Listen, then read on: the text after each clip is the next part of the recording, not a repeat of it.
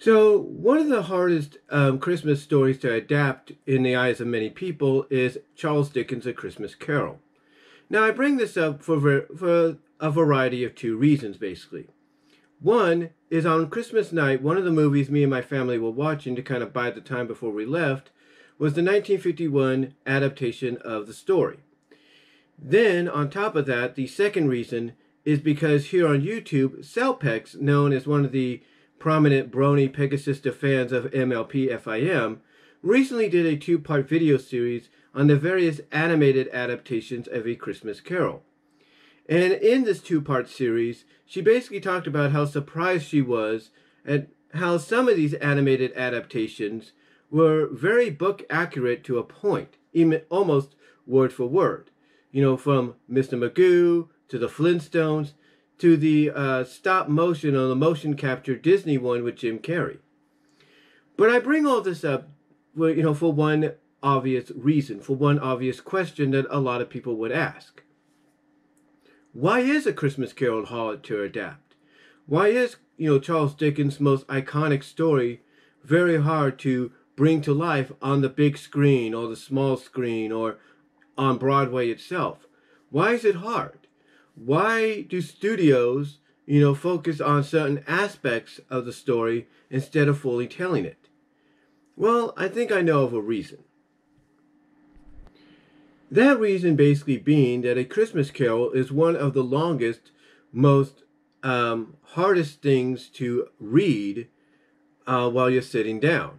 I mean, basically, it's a book that takes a while to read. I'll give you an example. This here is The Outsiders. Now, we know that there's an adaptation of it. Now, when you read The Outsiders and then you watch the movie, you would say that it's almost word for word or scene by scene. And in fact, it kind of is.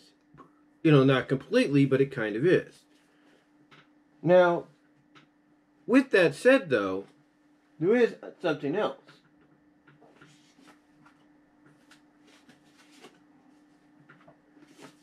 And that is the Bible. Now, recently, over the past several years, we know that, many studios made for television and cable, if you will, have tried to adapt the Bible for on-screen presentation. There, of course, was the epic series The Bible, and then there was the follow-up AD, which basically tried to go book for book. But even people there would say that even though they tried to go book for book, that they basically focused on certain aspects and moments that took place throughout the Bible. Now, the only way you would actually get a true adaptation of the Bible is getting one of those Gospel Series DVDs that they brought out, like the Gospel of John, the Gospel of Mark, the Gospel of Matthew, the Gospel of Luke, the Gospel of Acts. You get the idea. That's basically how you'd be able to get like a full-fledged true adaptation of the Bible word for word.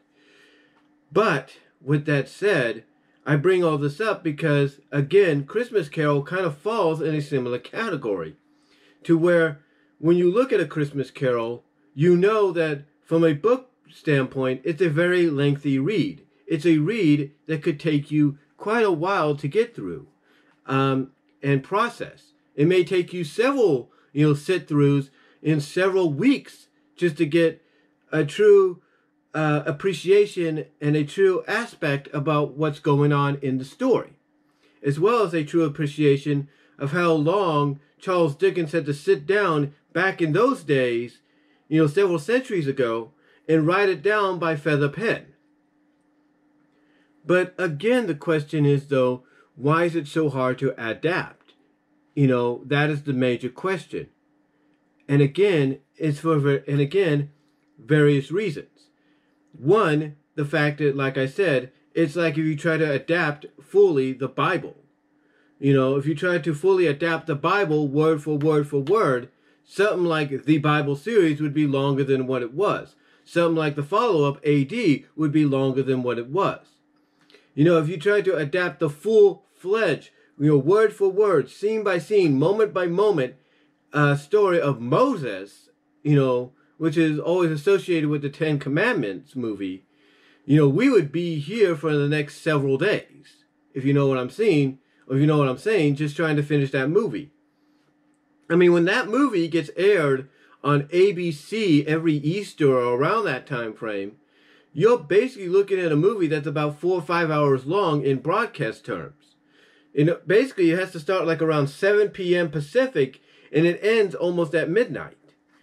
So you're looking at a very lengthy movie. But again, I bring all this up because if the person behind that film decided, hey, I want to adapt everything about Moses in the story. I want to go from beginning to end, every moment, every second, word for word. Again, we would be here for several days. I mean, that broadcast can start at 7 p.m. on a Sunday night and not be finished till probably Friday, evening, 7 p.m. Pacific. You're looking at about a 5-day stretch of a film nonstop being shown. That's basically what an adaptation, a true word for word, scene by scene, moment by moment adaptation of the Ten Commandments, the story of Moses would be like. And again, I bring all this up because this is why when you look at adaptations of A Christmas Carol, why certain people focus on certain moments and aspects of it and not try to be word for word, scene by scene, moment by moment kind of deal. Because if they were, you'd be looking at a movie that's probably on par of something like, let's say, Cleopatra, but with the, like Cleopatra, I'm trying to say, which starred Elizabeth Taylor, or King of Kings, or Ben-Hur. Now, I know you're thinking that sounds like a little bit of a stretch, but when you think about it in reality, it's not far off. I mean, why do you think, depending on the adaptation that's done, a lot of these movies run under, at length, 2 hours at most, if not 2.5 hours, but mostly at 2 hours. Why do you think they're barely around that time frame? Because basically the people that are adapting it for the screenplay realize that if they try to adapt word for word, moment by moment, scene by scene from the original novelization by Charles Dickens, again, we'd be here all night. We'd be looking again at a broadcast very similar in identity, if you will, to maybe Sound of Music or Ten Commandments. It'd basically be almost a 3 hour, if not 3.5 hour length film. And that's not an exaggeration. That is the truth if they wanted to go, scene by scene, word for word, moment by moment. That's why when you look at these various adaptations, live action or animated, you only get certain aspects. Now, true, as mentioned before, some have tried to tackle, going word for word, scene by scene, in various adaptations in the past.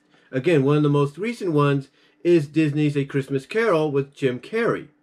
They tried to go that route. And some would say that was probably the best version, one of the better versions at the time. A little darker than some of the ones that came before it. But still, it was a very good, adaptation. The second closest, some would say, would be the 1951 adaptation with Alistair Smythe. The fact that that one gave us moments and scenes that you don't see anywhere else in any other adaptation, not even the Disney ones. The point that I'm getting at is this. A Christmas Carol is a great story. It's a book story that a lot of kids and teens and those in college and all that, read during the Christmas season and maybe even do some kind of performance or read along or read through for an audience before they go on break. It's a story that if you're a reader of books, you want to have in your collection, because if you want a true telling of A Christmas Carol, of the story of Scrooge and his redemption, you want to have the actual book. So when you look at the various adaptations, again, the reason people don't always go word for word, scene by scene, moment by moment, is because they know that they would have a lengthy story on their hands that is in the same category and vein, if you will, lengthwise, if not story-wise, as things like Ten Commandments, Cleopatra, Ben-Hur, you name it. Sound of Music, you name it. It'd be a very long presentation, from a film standard, whether it was television film or theatrical film or streaming nowadays. It'd be a very hard adaptation to do. And a lot of people know that. A lot of people know that's a fact. And that's why, again, a lot of these filmmakers, a lot of these screenwriters and, directors and producers and studios opt to go for a more simpler route by focusing on certain aspects of the film, of the story, and not the full aspect of it. Now, the question is, do I think maybe we'll get something that's a full adaptation of Christmas Carol in the future? Absolutely, I think we're going to get a full adaptation down the line.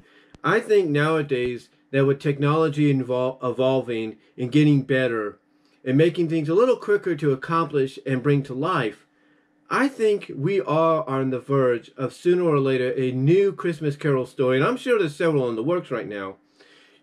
But I'm pretty sure we are right now on the verge of another one coming to the big screen. If not to a streaming service, if not to television, that's going to be a true adaptation of the story. And I'm talking word for word, scene by scene, moment by moment, nothing left out. I truly believe that moment's coming. And it might be sooner than you think. Now, you might say, well, what if they don't decide to do that? What if they opt to make it more simpler and still stick with the basics of let's focus on these moments and leave out these? Well, if they decide to do that, that's their choice. But I'm feeling, in my opinion, that we are going to get a true adaptation real soon. Because you're looking at a lot of these movies that are coming out, all these new adaptations of classic fairy tales and novelizations and holiday stories and all that. And you start noticing that these newer adaptations are going down a road that people have been wanting. And that's going down the road that's a almost true word for word, moment by moment adaptation. I mean, you look at the new Pinocchio movie that's out in theaters that was made in Italy and dubbed for English audiences for release here in the States, as well as you look at the animated stop motion one coming out next year on Netflix, and maybe the remake being made by Disney, and you're looking at, three, adaptations that are going to be probably more truer to the original source material, than the 1941 animated one was in the long run. So, that to me tells me right there that we will probably get a true adaptation. I mean, why do you think, Disney and other companies are doing these live action adaptations? Because they want to add in moments and scenes and wording, from the original source that they couldn't do in the other adaptations that came before. They want to go down those roads that they couldn't go before, but now they can. So when I look at the fact that, for the past several years, if not the past 20 years or so, we've been getting more closer adaptations, almost word for word, moment by moment, of Charles Dickens' classic story. To me, it makes me firmly believe, in my opinion, that we are going to get an eventual word for word, moment by moment, scene by scene adaptation in the future. And yeah, it might be when it's all said and done, the longest adaptation of A Christmas Carol ever seen, but in the end, it'll probably be worth it. And whether or not it's live action, it's CGI animation, a combination of both, stop motion, who knows?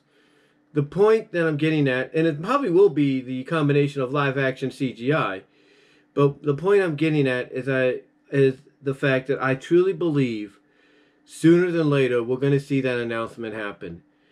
And there are going to be people, believe it or not, and this is my opinion, I could be wrong, but there will be people that will flock to theaters to see it if it's on the big screen, just to finally see a true adaptation of the story.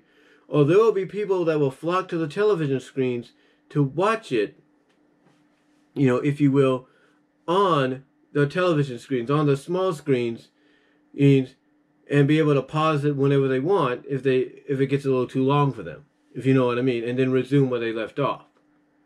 But again, I truly believe we're going to get an adaptation. I really do. I truly believe we're getting one, and it's coming soon.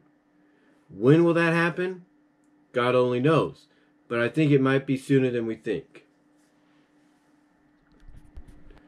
So, in the end, I know I may have sounded like I rambled a bit, but in the end, when I look at a story like A Christmas Carol, I look at it as being one of the truly hard to adapt stories out there, but not impossible to adapt.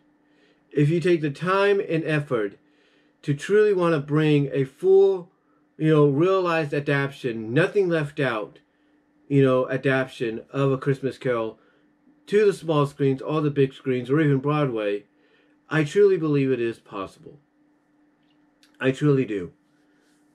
But when you look at the various adaptations that came before it, it is understandable why they would focus on certain aspects and moments and not go all the way. Because they basically don't want people to have to sit through a story that's going to drag on and on and on. Like I said, the two closest in a lot of people's opinions, and even mine, is the motion capture one with Jim Carrey by Disney and the 1951 one with Alistair Smythe that was shown on Christmas night on FXM.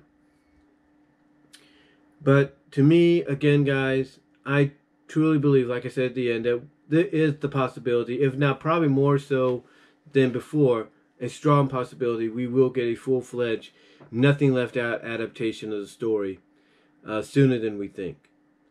But again, all I wanted to do was come on here and give you my opinions, unscripted, without anything to, read off or anything like that or memorize. Just give you my thoughts as to why Christmas Carol by Charles Dickens is one of the hardest Christmas stories, if not one of the hardest stories, period, to adapt for the small, big screen, or Broadway, and why most adaptations focus on certain aspects of the book and not the full-fledged story. But let me know what you guys think. Do you think eventually we will get a full-fledged, nothing left out adaptation of A Christmas Story? Or do you think if we get another adaptation, it will just follow suit like the others? Let me know down below. Comment if you like, and I am out.